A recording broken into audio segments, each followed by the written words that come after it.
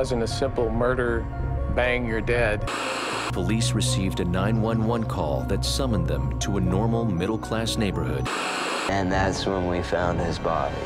They weren't quite sure what they had on their hands. But there was nothing normal about what they discovered.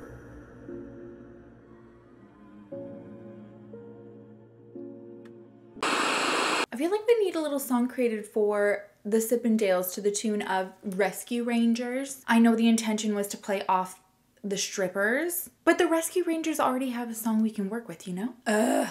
Intros are and will forever be the hardest thing for me, clearly. Hello, my beautiful friends. Welcome to True Crime Wine Wednesday. If you're new here, hi, hello, welcome. I am Sherilyn and I am so glad you found me. If you're not new here, welcome back. Thank you for joining me every single Wednesday. I feel like I can actually say that because lately your girl has been on it with the Wednesday. That is because I have amazing people behind me helping. Thank you. I cannot take all the credit for the consistent content that is being delivered on time for you. It's allowed me to explore different forms of content for you, and I can't thank you enough again for the support on the new viewer submissions. It's really not uncommon for something new on a channel to take a lot of time to, I guess, gain support, and that's fully understandable. You know, you subscribe to a channel for usually one specific reason, so when things are added or they kind of go out a little bit from what you're comfortable and you're used to, it takes some time getting used to, and some might not even get there at all. But to only be in 3 episodes and have the support and love that I do with it right now, it's just, I can't thank you enough. I said it in the last viewer submission video, but I want to say it on here too. It just makes me feel proud to be using my channel and my platform to help people be heard when their story might not be, you know, enough to have a full hour video on it, but sharing it helps so many people, and it also helps the sharer in this therapeutic way by getting it out there and realizing that they're not alone when they see other people resonate with the story. And they also feel like they're helping because they're sharing it. So thank you, thank you, thank you. They will continue. But Wine Wednesday will also continue, so don't worry about that. But if you are somebody who's not into the whole sharing story content, I have made 2 different playlists now on the channel. So I have all of my True Crime Wine Wednesday content just in one playlist for you. So it's super easy if that's all you want to watch. And then I have another playlist going now that we're slowly adding to with me reading the viewer submissions as well. So if that's something that you want to also just incorporate here and there within the True Crime Wine Wednesday, it's really easy to find it that way. I've had a few people ask if the podcast is returning. It is returning. When that happens, I have a whole other channel created for that. I feel like when it comes to podcasts, that is definitely a whole world of its own, and it's definitely not for everybody, and specifically because although the title of it is Murder Between Friends, really it's to get to know the creators, survivors. I'm gonna start having on advocates, and so that's not always it's not a true crime story, it's more of a chat. So that's gonna have its own channel completely separate, and I feel like that'll keep things a little bit more organized for everybody. All right, thank you for bearing with me through all of those messages. Before we get started, I have one more for you.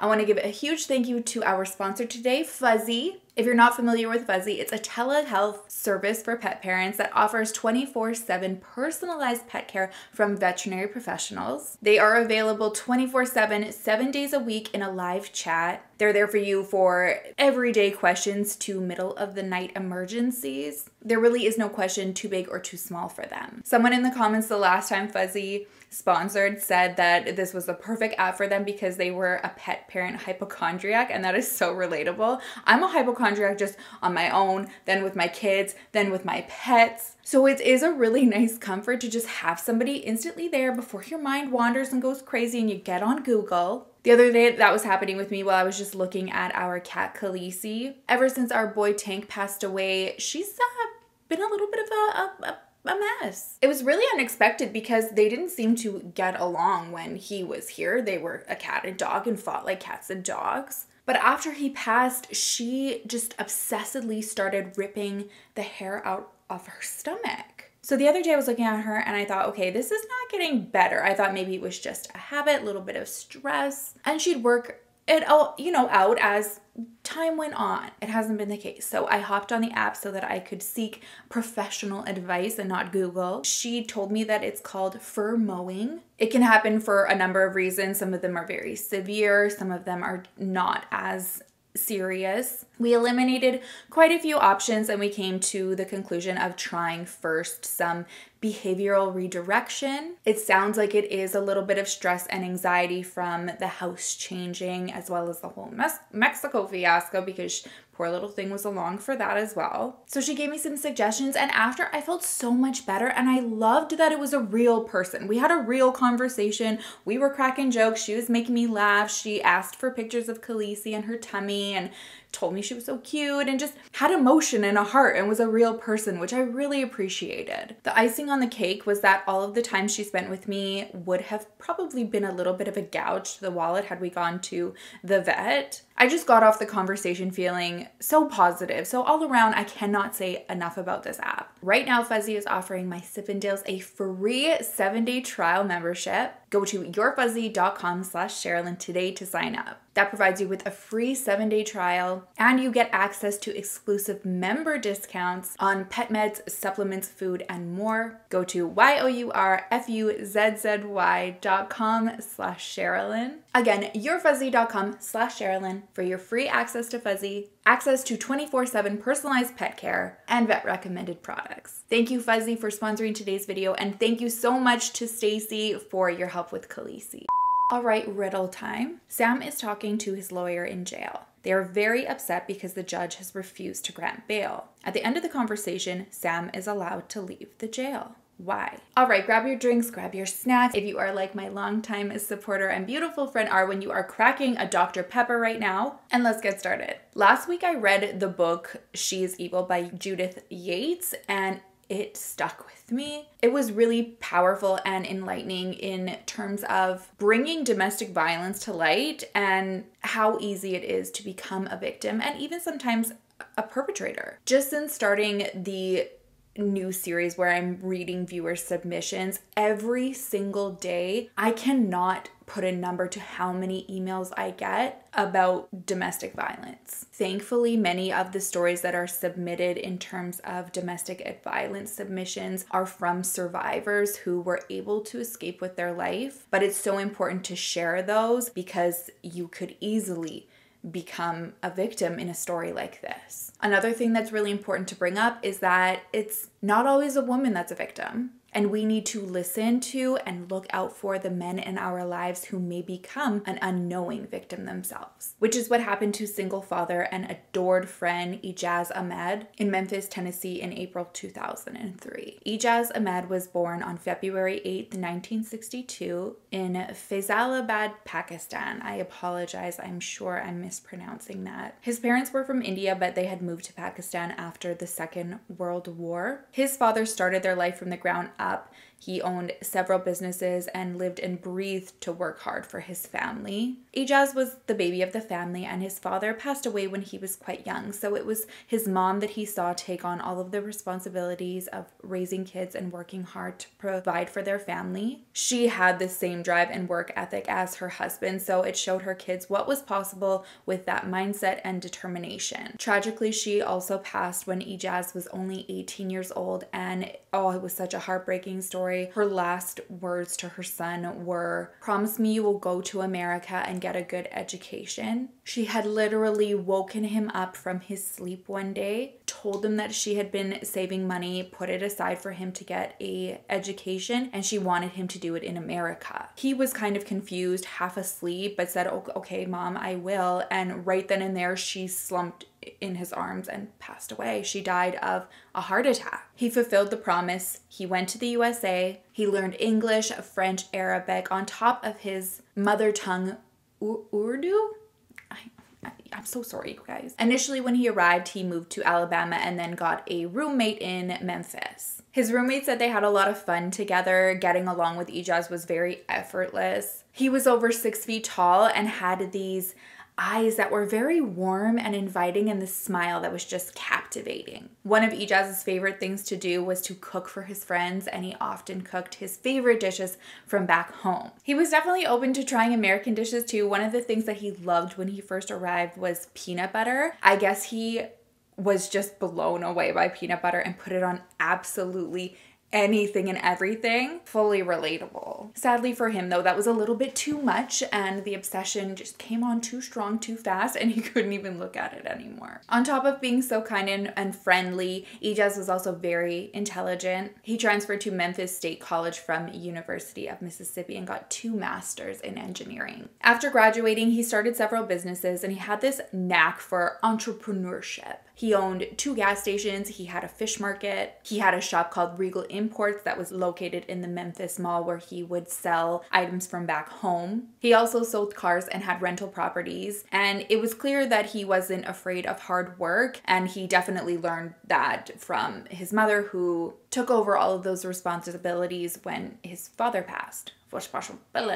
Through his hard work, he did quite well financially, and with that, he loved to help other people as much as he could. His friends who became his family when he moved to Tennessee said that Ejaz was one of the kindest people they had ever met. He was literally the epitome of give the shirt off of his back if somebody needed it without question. He was also described as a natural flirt, but very respectful. He wouldn't form a relationship with somebody unless there was the intention of it going somewhere serious and ultimately to marriage. He was a proud Muslim man, so he followed those teachings in that way of life. In January 1988, he met who he saw his future with. Her name was Bonnie, and she met Ejaz one afternoon while she was at her mother's house, and a mutual friend of her mom's brought Ejaz for a visit. She says instantly when she saw him, she knew she wanted to marry him. She was a single mom because her first husband had left her and her son when he didn't want to do that gig anymore. She wasn't closed off from love though. She was hopeful that she was going to find a partner who wanted to be just as involved in being a husband and a parent as she was. Bonnie loved to sing, and one of her mother's favorite things to listen to was her singing. So that afternoon, she asked Bonnie to sing a song, and as soon as she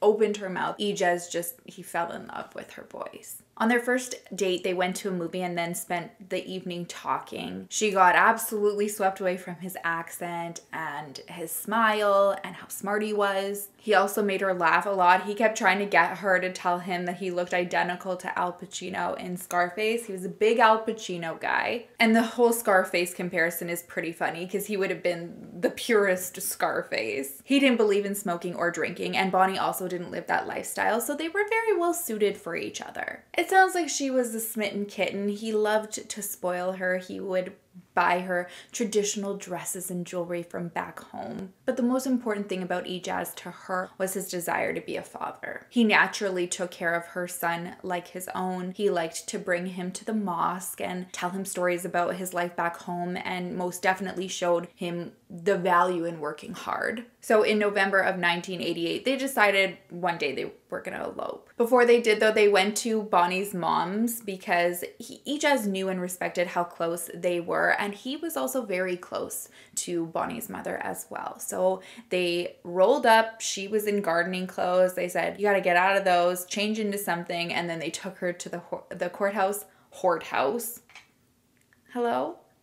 911? Why am I like this? I read a few weeks after this elopement, they did get remarried at the mosque because Ejaz just didn't feel right about not having that part of his life included. And his mother-in-law said it was just one of the most beautiful experiences she had. Everybody there was just so warm and kind and loving and inviting. Although everything lined up to look like it was going to be this long fairy tale, idyllic love, his wife realized after marrying him that she was still holding on to a lot of insecurities that she had from her past relationship. She felt like any minute Ejaz was going to change and leave her. She was just kind of on edge and had this guard up waiting for it to happen. She ended up quickly getting cold feet because of it, and without discussing anything with Ejaz or her family and friends, she quickly filed for divorce. Ejaz was heartbroken. He felt very caught off guard. They both were very hurt. She was still very much in love with Ejaz. She was just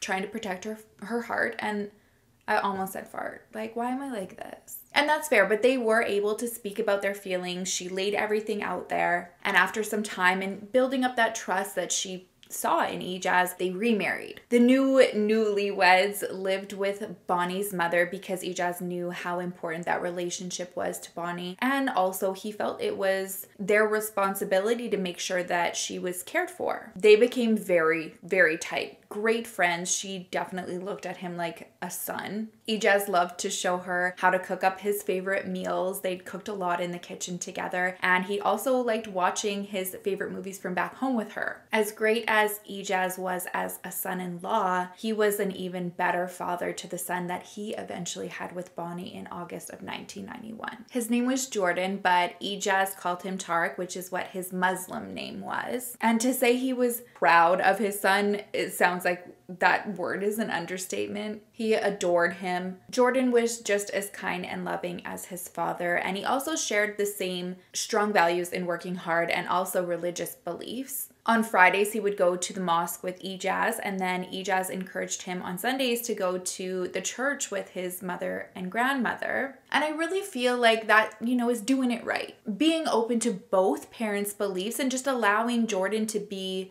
who he wanted to and make the decisions that were going to lead him to be the best he could be in life. Ejaz wasn't opposed to also picking up, Western traditions or way of life either. He loved mowing the lawn, which they don't have grass from where he was. So you could always see him in the front just mowing the yard. And he also turned into a kid when it was Halloween time. He loved scaring everybody that was coming around trick-or-treating, and he would just laugh as soon as he saw their expressions. Also was a huge fan of the 4th of July with all the fireworks. Now, although this openness to include Jordan in both of their faiths was very healthy for Jordan to make that decision, it did put a strain a little bit on the marriage. Bonnie and Ejaz were just such strong believers in each of their faiths, and Ejaz wanted somebody who would come to the mosque with him and convert to the Muslim faith. And Bonnie wasn't opposed to wearing a hijab sometimes. It was never forced upon her or anything. She did like to go to the mosque as well, but she thought that if she were to convert to something, it just wouldn't be honest because her heart was in a different religion. So after 7 years of marriage, they knew it was time to divorce. They didn't want to try to change each other. And they realized that as time went on, those things that they thought they could navigate early on in the relationship, they just couldn't anymore. I don't think Ejaz was fully prepared. I think that he would have probably waited it out a little bit longer and tried to figure it out. It took him a lot for his heart to mend. And the good thing was they still were actively involved in each other's lives. They were wonderful co-parents together. And he also thankfully didn't lose that relationship with his mother-in-law. Now, a big part of Ejaz's faith was to help members of the community. If someone was in need of a warm meal, a vehicle, a place to stay for free, Ejaz was the person they would go to. This is a man with a heart so big that when his crush, Princess Diana, passed away, he went into fetal position and just bawled like a baby. So when a good friend of Ejaz's introduces him to a woman who needs a break in life, an opportunity to get back on her feet, Ejaz was more than willing to help. Her name was Leah Joy Ward, born Leah Joy Rogers, on December 19th, 1966 in Ripley, Mississippi. She was the middle child to her father, who had been in the military and was working at a local factory, and her mom, who was a teacher. When the kids were still young, the family moved to Adamsville to give their children a life full of adventure and play. They moved on this beautiful property that was surrounded by woods so the kids could just kind of go and let loose and make memories. Leah's interpretation of her childhood is that she and her siblings were raised very strict. Their parents were Pentecostal, so religion was used as fear. When she started school in elementary, Leah loved it. She was an eager learner and got along with her teachers and classmates. But in the 5th grade, she shifted. She started talking back to teachers, got in trouble for socializing, wasn't doing her homework. And in her teens, she just full on rebelled. She was smoking pot every day, drinking, getting in fights at school. Her parents didn't really know how to deal with the situation. They tried to reel her back and get her back under their control by admitting her to mental hospitals. And they thought it was working. When she would come home, it seemed like she kind of was back on track. But then as time went on, she would just fall back into the same patterns. She first got in trouble with the police when she was only 14 years old because she stole her grandmother's car and then crashed it into another vehicle while she was trying to run away from home. She did this again actually with her brother's truck another time and crashed it into a trailer. Each time she would get into trouble, her parents would take her back to the hospital, and eventually she was diagnosed with adjustment disorder. Some of her symptoms were making reckless decisions, anxiety, depression, and sometimes even suicidal thoughts. There was one time after she was discharged from the hospital that she spent 6 months in a ministry group home type situation, and when she was released from there, she seemed to be doing much better. Her family felt like they were seeing more of the old Leah that they loved. She had this side of her that was very kind and she liked to make people laugh. But then there was that shift again where whatever that sweet and kind side of her was, she could go in an instant to whatever was completely opposite of that. When she was 17 years old, she tried to stab a guy at her school. Luckily, he wasn't hurt because the knife was taken away from her before she could do any damage. But the inability to control her emotions was starting to become dangerous. That same year, she got pregnant, and instead of being really upset, her parents were actually hopeful that this was going to show her some responsibility and maybe change her focus into taking care of something and showing more of that loving side. Being as religious as they were, they insisted that when she got pregnant, she marry her boyfriend, who was a guy named Larry Ward. There didn't seem to be much love on either part. His accounts of the marriage were that she was very difficult to be with. He said it was very hard to please her, but he wanted to do the right thing since he had gotten her pregnant, so he just tried to tough it out. After the birth of their first child, who was a little boy, a little girl followed shortly after. Unfortunately, the family situation didn't do much in terms of pulling Leah back. Her husband suspected that she started using cocaine and meth, and her behavior had started to become really erratic towards him. He said one evening she just burst into the bathroom while he was showering, and she's standing there with 2 knives threatening to kill him. Leah's account of the relationship is that he was abusive. There was a domestic violence charge that Leah had against her husband. His version of the events was there was one morning that he and his cousin were heading out to work on the tugboats. When he did this, he would be gone for weeks at a time, so Larry was saying goodbye to the kids, and his son in particularly was really upset. Larry said as he was getting into the car, he looked back and he could see that his son was crying at the screen door, and Leah opened the door, and in his mind he thought, okay, she's opening it so that he can run out and come say goodbye to me. That's not what happened. Trigger warning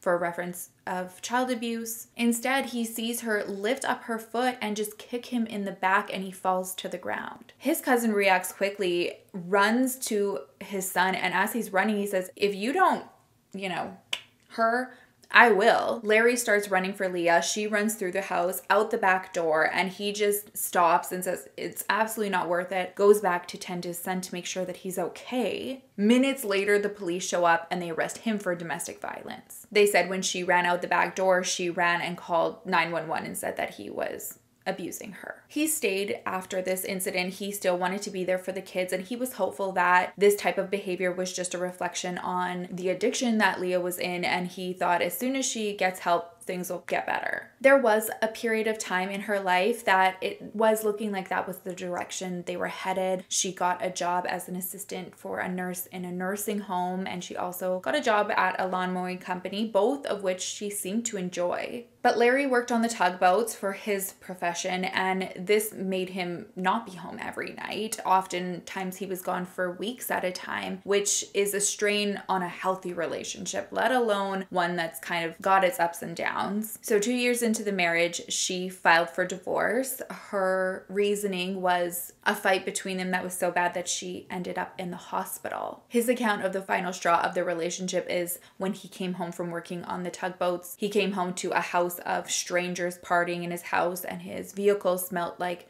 crack cocaine. He told her and everybody else to leave the house, and she went and filed a restraining order against him and then phoned him the next evening to talk. When they hung up, she called the police to say that he violated the restraining order by speaking to her. They came to arrest him, but it wasn't until he was able to say, "She called me," they dropped the order, believing that she was trying to set him up. After her divorce, she continued to hang out around the wrong crowd. She moved in with a drug dealer and was heavily using meth and cocaine. And she also started working the streets to support her habit. In November 2000, she was arrested and charged with aiding in selling drugs and sentenced to 27 months in prison. Less than a year later, in October 2001, she was released on parole and sent to a halfway house in Memphis. After her release, things seemed to be looking up. She got a job at Kmart, and Larry was even at the point where he was bringing the kids around more, but by 2002, she was back living on the streets. This is when she met a man who befriended her, and he had this soft spot for Leah. He wanted to get her help, but he wasn't in the position to do it, but he was friends with Ejaz. So he brought Leah with him one day to meet Ejaz, knowing that he was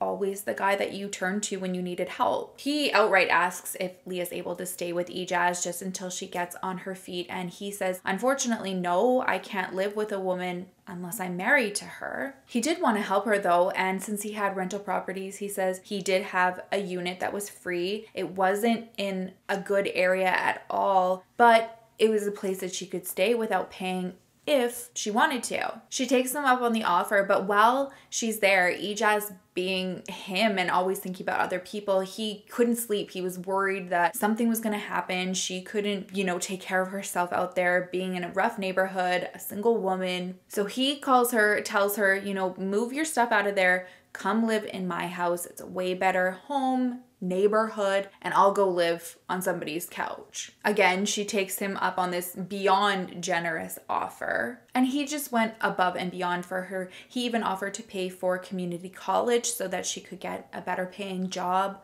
He's truly a heart of gold. The living situation came to a point where Ejaz was like, okay, I'm gonna kind of need my house back. If you're still, in a situation where you're needing to stay here, we got to figure something out. There really wasn't much to figure out. It was pretty clear that the only way that they could make this work was if Ejaz was married. He couldn't live with a female unless he was. So he suggests, if you want to stay, we can get married and see if we can fall in love. He said he expected nothing in return. If they fell in love, great. If they didn't, they didn't. But, stranger things have happened. Leah agreed. She didn't want to give up her living situation. And on October 5th, 2002, they got married at Ejaz's mosque. Eventually, a relationship did form. Leah said she was open to dressing more like a Muslim woman. She also wanted to learn more about the traditions, so she would go with Ejaz to the mosque. And this was really what Ejaz wanted. He wanted somebody to share all of that with. And on top of that, she also got along really well with Jordan, who would come and spend weekends with them. Ejaz and Jordan also had met her children on several occasions. Larry said Ejaz was a really good man. He could tell he had a big heart, and he had to have a chuckle because the first time that him and Ejaz met, Ejaz went up to him and introduced himself and said, "Apparently you're supposed to be pretty scary." And Larry pretty much just looked at him and said, "Oh, you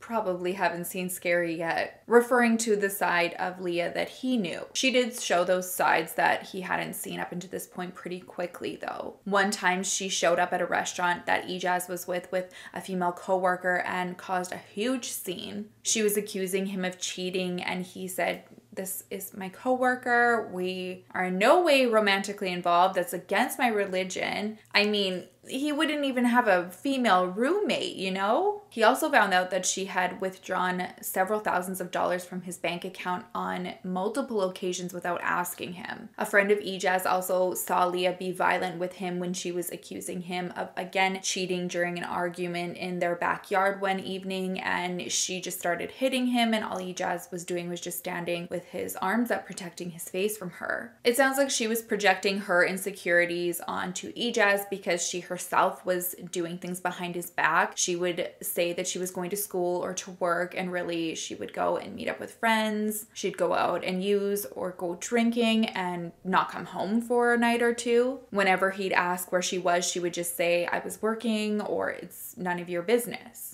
Things ended up coming to light in a huge way when one day she was ordered to take a drug test as a part of her parole. She takes the test, fails it, and because of that she's ordered to go to court. When she tells Ejaz what happened, he's devastated. He didn't even know anything about her past. He just thought that she was a single mom that was going through a rough time after a divorce and just needed help to get her degree, get a good job, and be able to have her kids back. When he found out, he was really hurt. He felt manipulated. He felt lied to. He felt like he didn't even know who she was, which is fair. So after she went to court, she was ordered to serve 6 months in jail, and she was ordered to start that sentence on May 1st, 2003. So there was a few weeks in between that date. Ejaz was a mess about the whole thing. He still wanted to help her. It's not in his nature to just turn his back on somebody, but he was trying to figure out how to go about that and also navigate his feelings. He definitely turned a lot to his friends and expressed his upset with them. He spoke a lot to his ex-wife's mother, his mother-in-law, who he still considered his mother-in-law, who he's very close with. Everyone's suggestion was that they knew he was a good man and he did all he could, but he just needed to cut his losses and divorce her. And while he agreed, he just didn't want to be the guy who got divorced again. His loved ones pleaded with him to just leave. They said each time they saw him, he just looked worse and worse than the last time. His ex-wife said every time he came up to pick up their son,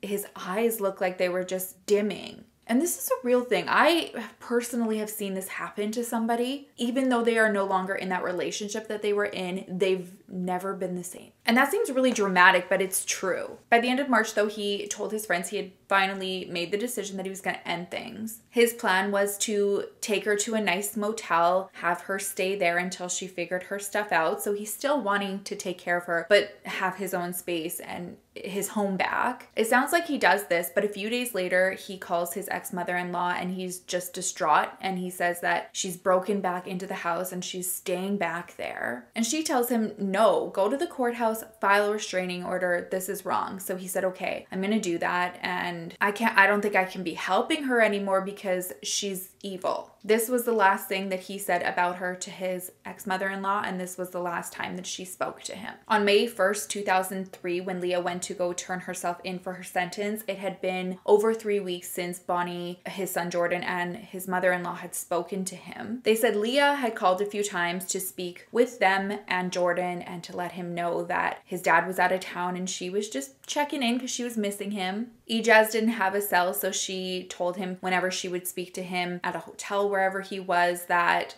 she'd ask him to call Jordan, but she was just, checking in for her own kindness. She does this for a couple weeks, and each time he was in a new location and still not calling to check in with them, but she's saying, oh, he's in West Memphis. Oh, he's back now, but he's just at the mosque. Then she started telling them that Ejaz went to Pakistan, and when she said that, they knew something was wrong. There's no way that he would just pack up and leave and go visit Pakistan and his family back there without telling his ex-wife or even asking if he could take Jordan with him. He had already taken Jordan when Jordan was 6, and it was a wonderful experience, and it was something that he wanted to do again with his son, so why would he just up and leave without telling them and without asking Jordan? His ex-wife and friends didn't really know what to do. They tried to stop by the house to see him. He was never there. They even went and waited for him on days that they knew he would be at the mosque and never saw him. So on May 1st, Jordan's grandmother, who also happened to be an ex-police officer, shows up at the house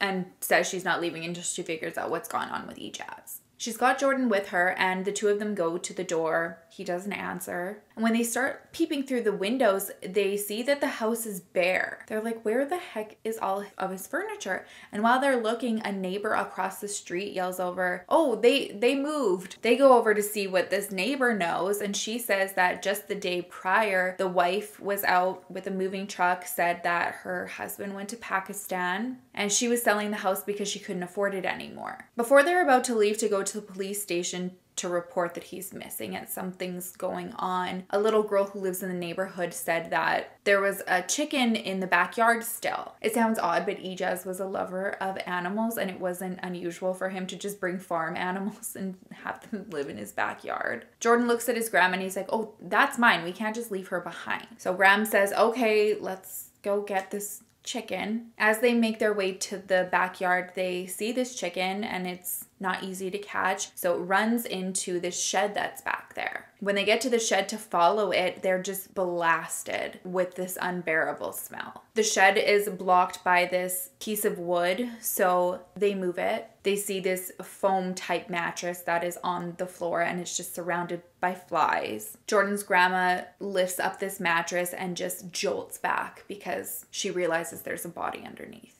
Oh, I can't imagine. Obviously, she calls 911. And then when the police arrive, they realize that it's so much worse than just a body being there. It appears to be a male body, but they have no way of knowing if it's Ejaz because there's no head or nether regions. When they go into the house to see what's going on in there, they see it's virtually empty and it also smells terrible. They say particularly in the bathroom and the bedroom, things looked suspicious. In the bathroom itself, there was almost like this brownish stain that appeared like somebody tried to clean it up, but not very well. And then in the bedroom, there was just a mattress and this big area of the carpet that was cut out. Quickly, they hear from friends and family that he was having issues with his wife. When they look in to see who Leah Ward, his wife, is, they realize she's very easy to find because she's in prison. They go to speak to her and they tell her what they found in the shed, and right away she admits that it is Ejaz and she shot him,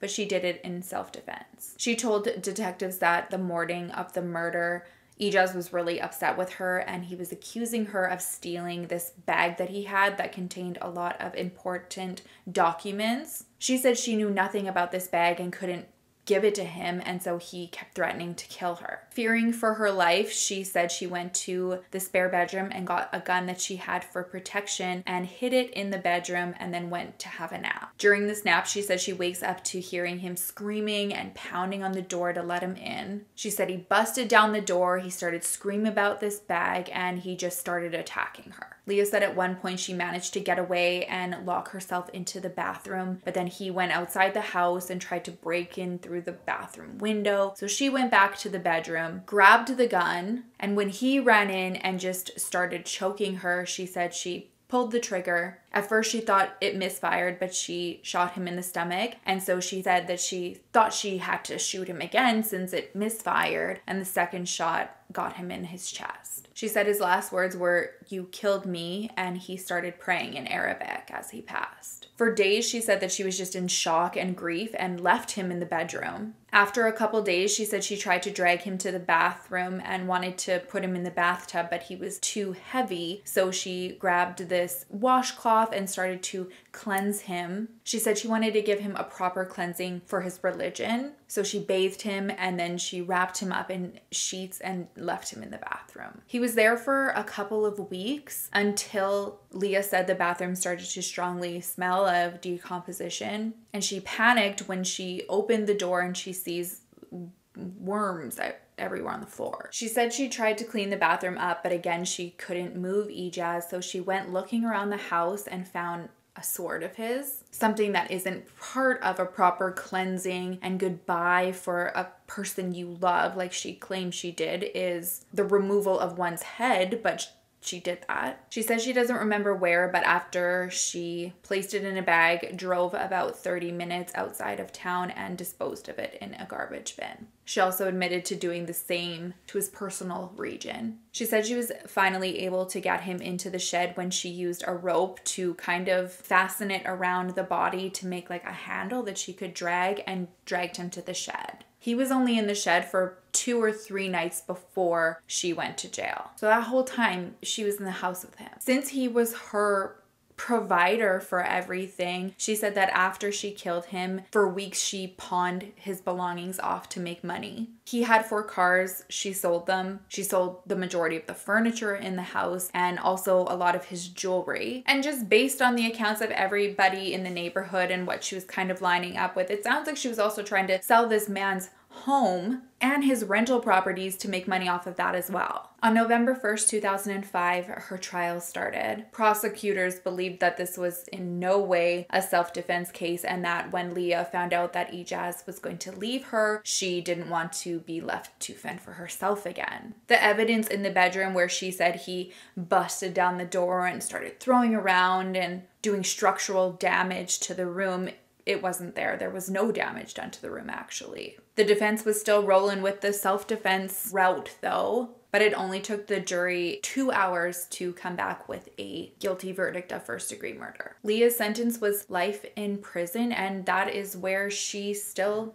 is today. It just breaks my heart because this man just seems so loving, so generous. He's the one who was sending so much money back home to take care of his family. He was also the primary source of income for his sister, who became disabled after a fall and needed a lot of medical help, which is such a reminder of just like the trickle effect of taking somebody's life. One part of this that makes me just ill is that his willingness to help whoever he could was so strong, and trying to find those loopholes to make it happen because he still wanted to respect his faith and his beliefs. So he gets married trying to do the right thing. Meanwhile, Leah was never even divorced from her husband. So all of this wasn't even a legal marriage. This woman even took Ejaz's ex-wife Bonnie's identity. I guess Ejaz had her ID so that he could file taxes for her, and Leah comes across it and starts taking out credit cards in her name,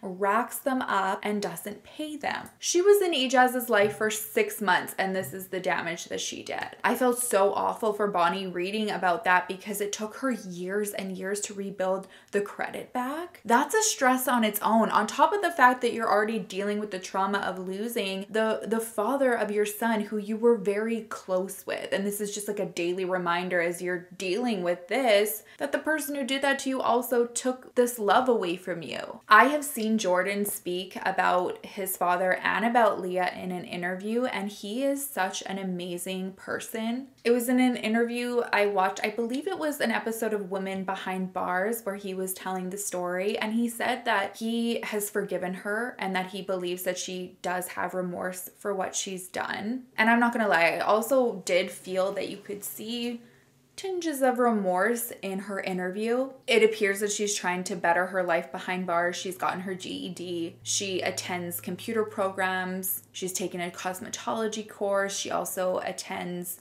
addiction meetings. My problem is that she still paints Ejaz as the aggressor. And I just have a hard time believing that, not only just because of what everybody says their experience with him was and how wonderful he was, but just because the evidence in the house also shows that there was no huge attack that she needed to defend herself from. I do believe that people do things in their life that they deeply regret, especially in the depth of addiction. But if you are truly remorseful and you're sorry and your sentence is already decided, that's already done, I'm sure it would mean so much more to his loved ones, especially his son and his memory, to just be 100% truthful. At the end of the day, I guess nobody except her knows if she is being truthful, and that's the struggle. I think one thing we all can agree on, though, is that Ejaz would be insanely proud of his son. Alrighty, that is it for me today. Thank you all so much for watching. If you haven't already, please don't forget to like and subscribe.